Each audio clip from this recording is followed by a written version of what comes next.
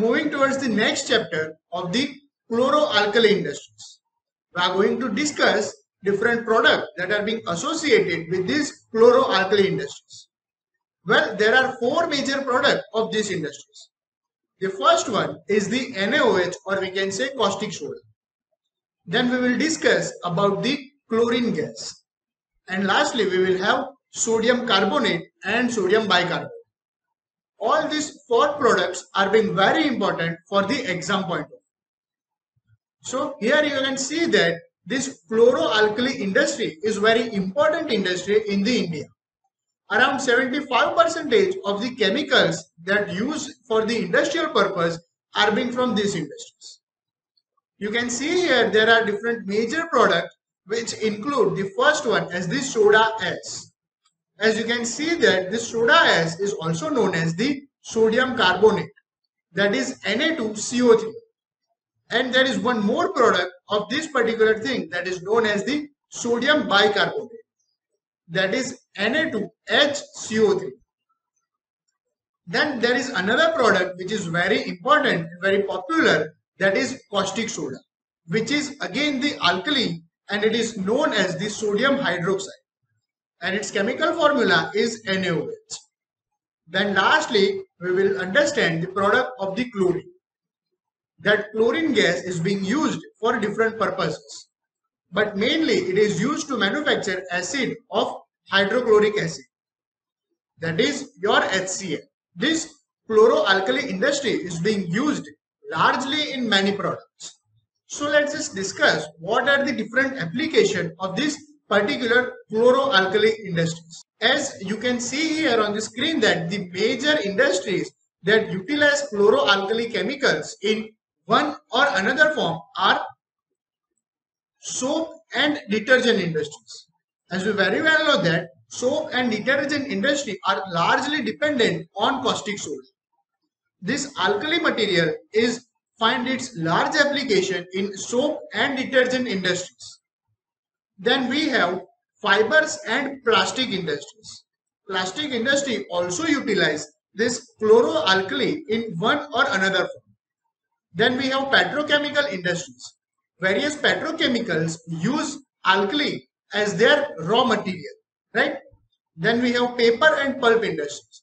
This particular caustic soda is being largely used in the paper and pulp industry in order to produce papers. Then we have fertilizer industry, which we already have covered in the previous session. This chloroalkali, either sulfuric acid or NaOH, is being largely used in the fertilizer industries as well. Then we have explosive industry. This alkali can be used for the explosion purpose as well. And lastly, we have textile industries. Textile industries utilize chlorine for the many purposes. The major product of this chloroalkali industry are the caustic soda and soda ash. So let's understand about the caustic soda and chlorine, right? And we will see first how do we can manufacture caustic soda, that is your NaOH, and chlorine gas. As you can see here that sodium hydroxide, that is your NaOH, is also being known as the caustic soda. You can see here which is highly caustic metallic base, which is white in a color and solid and in the solid form, which is available in different shape, that is it is available in a pellets, flakes and even in the crystal forms. Sometimes granules of this caustic soda is being also available, and even 50% aqueous solution of the caustic soda is being largely used in different industries. So along with this caustic soda, chlorine is also being manufactured. Both the things can be manufactured by the same process. Here are some properties of the chlorine gas. As you can see here that its molecular weight is around 70.9 gram per mole. Its melting point is minus 101.6 degrees Celsius, while its boiling point is 34.6 degrees Celsius. It is very much soluble in water and alcohol, and its appearance is greenish yellow gas. So if you have seen that HCl gas, that is greenish and yellowish, right? So now after discussing, let's just focus on the properties of the NaOH. As you can see here, its molecular weight is 40 grams per mole. Then its melting point is around 318 degrees Celsius. And its boiling point is very large, around 1390 degrees Celsius. It is very much soluble in water, but it is exothermic reactions, hence it generates large amount of the heat. And it is available in a flakes, granule, crystals and in a lump form. Even it is available in an aqueous solution with the 50% concentration. Then its density is very much higher than the water. It is having 2.13 gram per ml at 20 degrees Celsius. So these are the all properties of NaOH and chlorine that can be asked for the 1 marks or 2 marks in your competitive exams. Now let's understand different manufacturing process that are being associated with this NaOH and chlorine gas.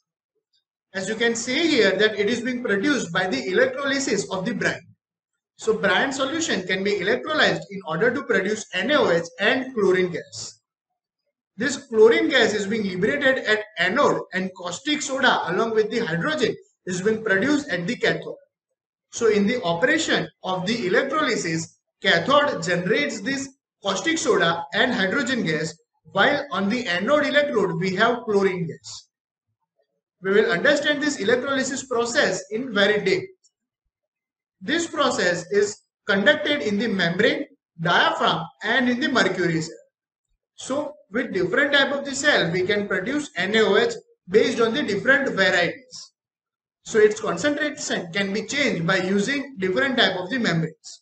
So we will understand all this type of these membranes. So we will understand all these 3 type of the cells. And again these cells are very important for the exam point of view. Then at the last around 80% of the caustic soda and 95% of the chlorine gas that is being produced in the India is from the electrolysis of the brine process. So you can say that this electrolysis of brine is very important process for the manufacturing of these alkali materials. We will understand this electrolysis in depth. So now here you can see that on the screen that what are the different raw material required for the production of the NaOH and chlorine gas by the method of the electrolysis. Of course, we are going to need that the brine because it is the very basic and important raw material for the production of these chemicals. Around concentration of 35% of the brine is required. Then there is NaCl and HCl and water. So we will require NaCl, that is your salt, and hydrochloric acid and water for the production of the aqueous solution. Then we are going to require 98% concentrated sulfuric acid. So now after this, let's just focus on the chemical reactions. These all chemical reactions are very important.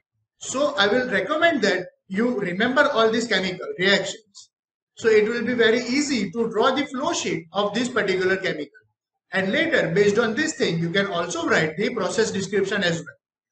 So let's understand what are the chemical reactions for this process. As you can see here on the first place, your NaCl, that is your salt from the brine solution, decomposes in the Na plus ion and chlorine ion. This particular reaction is known as the ionic conversion, in which NaCl breaks into the ions of Na, Na plus and chlorine, that is your Cl negative. Then this Cl negative aqueous solution, that is your electrolyte, is converted into the chlorine gas and 2 electrons are being liberated on the anodic compound, on the anode electrode. This particular reaction is also being known as the anodic oxidation. Then if we focus on the Na plus ion, then this aqueous solution of Na plus, that is your electrolyte, is combined with the H2O and 2 electrons coming out of the chlorine are now reacted in order to produce hydrogen gas and OH negative ion. Now this reaction is also being known as the cathodic reaction. So as the overall reaction, you can see here that Na plus and 2Cl2 plus H2O gives Na2, 2 OH negative, chlorine and hydrogen. So by this means we can produce NaOH as the aqueous solution and chlorine gas is being liberated on the anode. So these are the chemical reactions. So now having said that, let's just quickly focus on the flow sheet for this particular chemicals.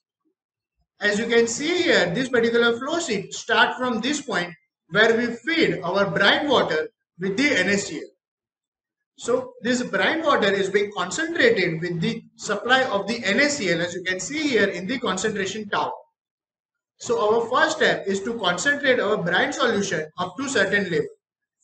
After which we produce precipitation of the NaCl salt. So we separate this excess of the NaCl salt from the solution. After which we process the filtration operation, in which we filter our brine. And by means of ion exchange, we purify our brine so that our cell cannot be damaged. Again, this cell can be of a different type. Here in this particular example, I have shown the membrane cell. You can see here, this is the membrane cell. But instead of this, we can also utilize diaphragm cell, even the mercuric cell as well. We will understand all of this type of the cell in upcoming videos. So now after ionization, after ion exchange, the purified brine is sent to the cell, or specifically mercury cell, in which this particular section is known as the anode, while this section is being known as the cathode, inside which we have supplied our electrolyte, and this particular blue line is being known as the membrane. This particular membrane can only be allowed to ion to pass through it, and it do not allow NaCl to pass through it. So only ions of Na plus and Cl minus can pass through this particular membrane, right? So as you can see that this particular section is known as the anode chamber, and this section is known as the cathode chamber. And we supply external electricity to both the electrodes, and we carry out our electrolysis process, which ultimately generate chlorine gas on the anodic compound. So as you can see here, this particular line shows the chlorine gas, which is passed through the tubular reactor, which is known as the tubular cooler reactor, inside which we pass cooling water so that we can cool down our chlorine gas, and after which it is being scrubbed in the scrubber in order to manufacture pure form of the chlorine. We use concentrated sulfuric acid in order to scrub all the impurities associated in this chlorine gas. As you can see here, the scrubber, we are supplying H2SO4 and we are liberating 75% of the dilute sulfuric acid. And product gas coming out of the scrubber is sent to the one more scrubber from which we supply caustic acid in order to remove all the impurities. And we can ultimately get pure chlorine gas. On the another side, from the cathode compound, we liberate two products. One is your hydrogen gas and another one is the aqueous solution of the NaOH. This aqueous solution is being again cooled in a tubular cooler, where we supply cooling water, and the product stream coming out of this tubular reactor is now sent to the evaporator, where we concentrate our NaOH.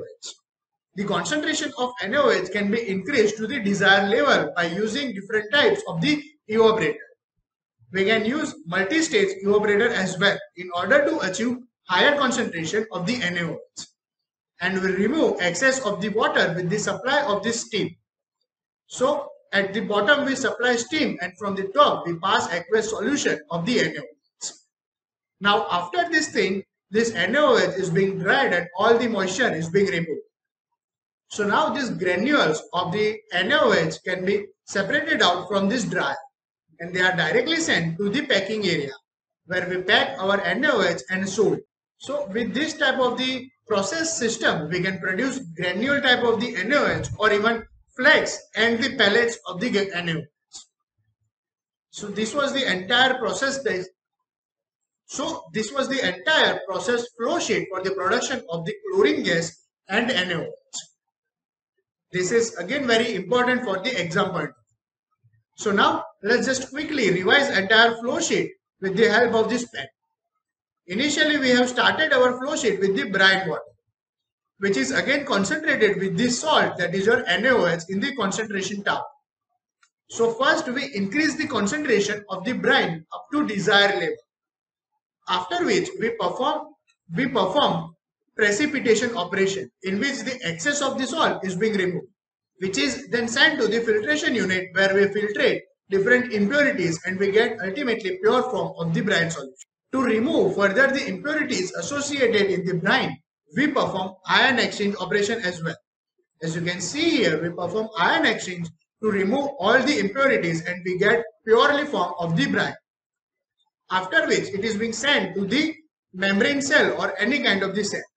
This cell can be of a different type such as diaphragm cell, mercury cell or this particular cell, that is membrane cell, in which this section is being known as the anode and this section is known as the cathode chamber. Both are being separated with this membrane, right? So this membrane is a special kind of the membrane which only allow ions to pass through it. That is, ion of Na plus and Cl minus can only be passed through. And from the anodic section we can produce chlorine gas. As you can see here, this chlorine is now sent to the tubular cooler, in which we cool down the gas and after which we purify them into the scrubber. In first scrubber we scrub with the concentrated sulfuric acid and in the second scrubber we use caustic solution in order to remove all the impurities and ultimately we get pure form of the chlorine gas. Now on the later, in the second side you can see that on the cathodic chamber we generate two products. One is the hydrogen gas that can be used for the different purpose. And the second product is your aqueous solution of the caustic soda that is being again sent to the tubular cooler. After cooling, it is being sent to concentration tower that is known as the evaporator, in which we increase the concentration of the NaOH and we produce granules from the dryer. So on the application of hot air, this dryer converts the NaOH into the pellets or even in the granules. Then this granule or the flex form of the NaOH is sent to the packing unit, where we pack our NaOH and sold as the product of the NaOH. So this was the entire flow sheet for the production of the chlorine and NaOH. Now let's just quickly understand the process description of this process. As you can see here on the screen that initially the brine is saturated with the NaCl. If you recall the previous flow sheet, here we have added NaCl in order to achieve saturated solution of the brine. Then later it is undergo the precipitation, filtration and ion process in order to remove different impurities of calcium and magnesium. After which this brine is being electrolyzed by passing 3 to 6 volt of the electric current in the membrane cell, where porous anode and electrode are being separated by the selective membrane that I have already shown in the flow sheet, which only allow the positive ions to pass through it and does not allow negative ions. So only Na plus ion can pass through this membrane and Cl minus can be restricted. As I have explained in the previous example that both the ions can pass through it, but it is not that much true. Only positive ion can pass through this membrane cell. Then chlorine ion are oxidized at the anode and they lose electron as per the chemical reaction as we have seen in the previous slides, and it becomes the chlorine gas that can be cooled with the tubular cooler and further it is scrubbed and dried with the help of 98% caustic, 98% sulfuric acid and then the caustic solution respectively. And this purified chlorine gas can be sent for the commercial purpose. On the other side of this electrolysis, the cathodic reaction take place which converts NaOH plus and NOH negative ion to produce caustic solution. This caustic soda can be liberated on the cathode. This caustic solution is cooled in the cooler with the cooling water and concentrated in the evaporator by using steam that we have seen in the flow sheet. Then this caustic solution is dried and stored. In the anodic side, chlorine is continuously used from the brine solution. So brine become very big. So after some time, we have to add makeup brine. Hence brine is taken from the chamber and reconcentrated with the help of NaCl. As you have seen in this image that this brine is now taken out and it is again reconcentrated as it is become now weak as we remove chlorine out of it. Right? So this was the process description for the entire process. Now in the next video we will understand different types of the cell that are being used for the production of the NaOH and chlorine. Till then, Keep watching, keep learning. Thank you.